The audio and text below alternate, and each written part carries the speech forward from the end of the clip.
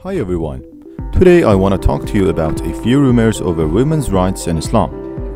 There's been many people who claim that women's rights in Islam are half of men's.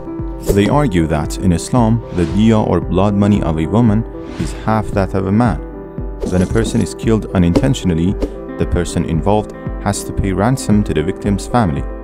It's very simple. First of all, putting a price tag on each person and asserting how much they're worth is a terrible thing to do, and it's very disrespectful for humanity. Diya is not for putting a price tag on each individual. It's a mechanism by which financial needs of the victim's family are provided. The second point is that restitution is to be paid when a person is killed unintentionally, and the person involved has to make payment to the victim's next of kin. Think about it for 1 minute. A woman has lost her husband in an accident of sorts.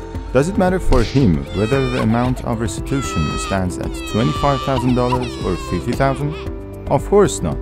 The person who receives the money is his wife. In Islamic lifestyle, it's men's duty to earn their family's livelihood. Because of that, when the man of a family is gone, there must be a financial compensation provided for his family.